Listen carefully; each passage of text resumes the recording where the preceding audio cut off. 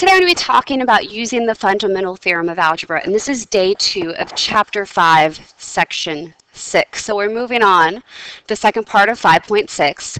This time we're going to write a polynomial function f of least degree that has rational coefficients, a leading coefficient of 1, and the given zeros. Now with this one, it's very similar to what we've done before, but instead of having square roots, we have an imaginary number. But the same rule applies to using its conjugate. So we have 2 and 5 minus I, so we have to have a 5 plus I. We have to have the conjugate of imaginary numbers as well. So we're going to do the same process, write down in factored form. So we have the f of x is equal to x minus 2 times x minus 5 minus I times x minus 5 plus I. And now same as before, we're going to distribute that negative. So we get x minus 2 times x minus 5 plus I times x minus 5 minus I. Once we distribute that negative, we can regroup. And now we have conjugates, and now it's much easier to multiply those. So we now have x minus 2 times x minus 5 squared. Now be careful when we multiply our i's. Remember, I times I is I squared, which is a negative 1. So off to the side, I'm going to show you this. If we multiply I times a negative I, that's going to become a negative I squared. Well, I squared is a negative 1. So that becomes a positive 1. So be very careful when multiplying those because we can make a small sign error, which we don't want to do. So this is going to be a plus 1 for that. Now we can multiply out our binomial.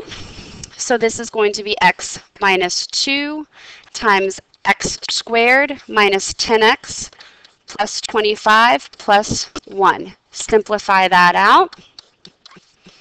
And we get x squared minus 10x plus 26. We now can use our box method like before. We get x minus 2,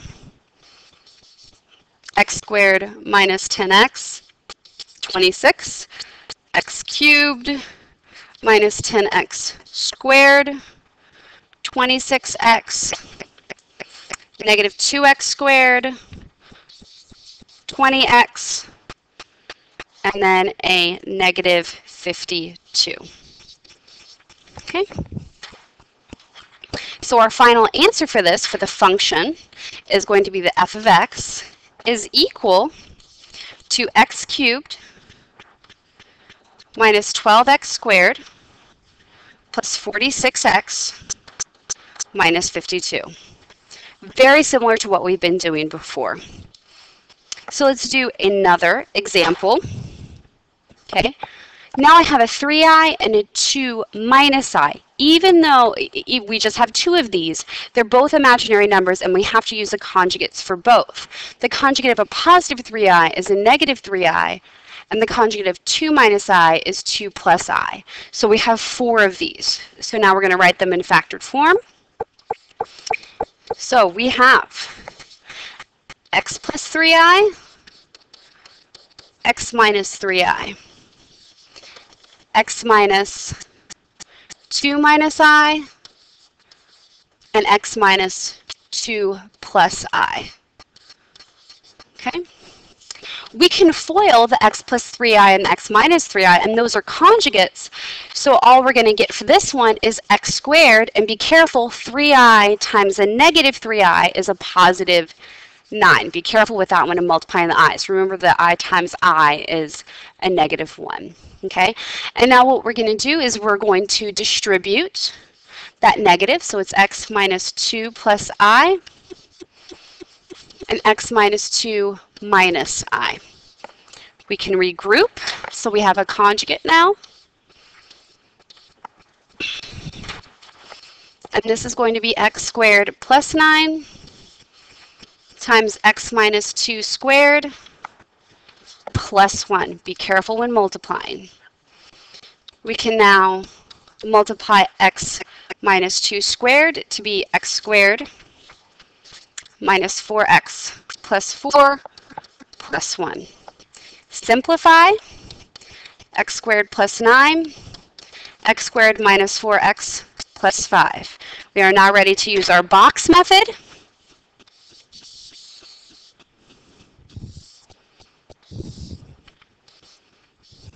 We have x squared and a positive 9, x squared minus 4x plus 5. So we're going to have x to the 4th, negative 4x cubed, 5x squared, 9x squared, negative 36x, and 45. So we're going to have the f of x to the 4th minus 4x to the 3rd plus 14x squared minus 36x plus 45. Running out of room there. Okay, so that's that one. Okay. Next up, we have a little bit of a larger one. I wanted to show you one of the longer problems. This one we have 3, 4 plus 2i, and 1 plus the square root of 7. So we've mixed in square roots to this as well. So we have to have a conjugate. So we have to have 4 minus 2i and 1 minus square root of 7. So we're going to write this. F of x is equal to x minus 3 times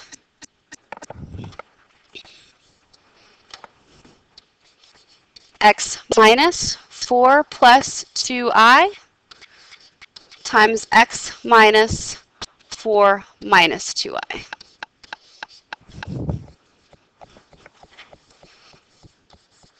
Then x minus 1 plus the square root of 7 times x minus 1 minus the square root of 7. So this is quite a large one. Okay, so now we're just going to start to distribute those negatives. So we have x minus 3 times x minus 4 minus 2i times x minus 4 plus 2i, and then x minus 1 minus the square root of 7 times x minus 1 plus the square root of 7. We can now regroup to make conjugates. So I'll put parentheses here and here. So we now have x minus 3 times x minus 4 squared plus 4. Make sure we're multiplying those imaginary numbers correctly. And then x minus 1 squared, square root of a negative square root of 7 times positive square root of 7 gives us a negative 7. Make sure we multiply those correctly as well. Now we're going to multiply our binomials. So we get x squared minus 8x plus 16 plus 4, and x squared minus 2x plus 1 minus 7. Don't forget that one. Now we're going to simplify. We have x minus 3 equals x squared minus 8x plus 20, and x squared minus 2x minus 6. Now, what we have to do is we're going to do two box methods for this. I'm going to do the box method first for these two. Let's do this kind of over here so we have some room. So our first box method is x and negative 3, x squared, negative 8x, and 20. So we have x cubed, negative 8x squared, 20x. Next one is negative 3x squared, 24x, and a negative 60. Okay? And so we're going to combine like terms, and we're going to multiply it by this one. Okay? And what we're going to have for this one is going to be a 3 by 4. Let's see if we can get this in here.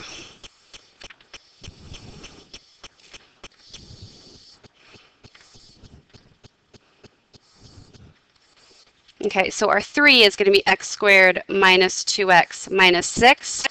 And I'm going to bring what's in the red over here. So that's going to be x cubed minus 11x squared, 44x, and negative 60. So we're going to do those. So we're going to get x to the 5th, negative 11x to the 4th, 44x cubed, and negative 60x squared. Now we're going to have a negative 2x to the 4th, 22x to the 3rd, negative 88x squared, and 120x. Be careful with those. Next, we have a negative 6x cubed, 66x squared, negative 264x, and then finally 360. So we're going to combine all of those. This one's quite a long one. I'll put it at the very top. So our final answer for this one is going to be the f of x equals x to the 5th minus 13x to the 4th plus 60x to the 3rd minus 82x squared minus 144x plus 360. And that's our final answer. So that's kind of a big one. It takes a little bit of time. Okay, next up what I'm going to talk about is the Descartes rule of signs. And what the Descartes rule of signs does, it gives us the combinations of possible zeros, of positive, negative, and imaginary zeros. So the rule is if you have the number of positive real zeros is equal to the number of changes in the sign of the coefficients of f of x, or is less than by an even number. Okay, so what we're going to do here is we're going to look at the sign changes. Okay, so the first one, the leading coefficient is positive, then goes to negative. So that's one sign change. Then negative to positive, that's another, and then positive to negative. So that's 3 sign changes. And then is less than an even number. So we're going to use 2 here. That's an even number. So we do 3 minus 2, which is 1. So it can be 3 or 1. So we can have either 3 positive or 1 positive. Now to find the possible amount of negative real zeros, we're going to plug in a negative x to everything, to all the x's, but we have to simplify first.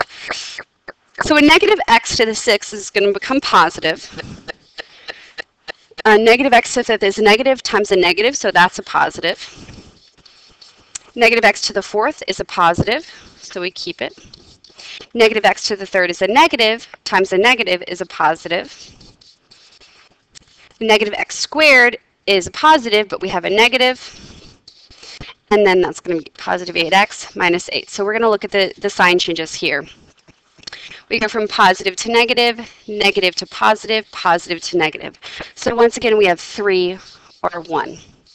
And what we do is we're going to make a chart.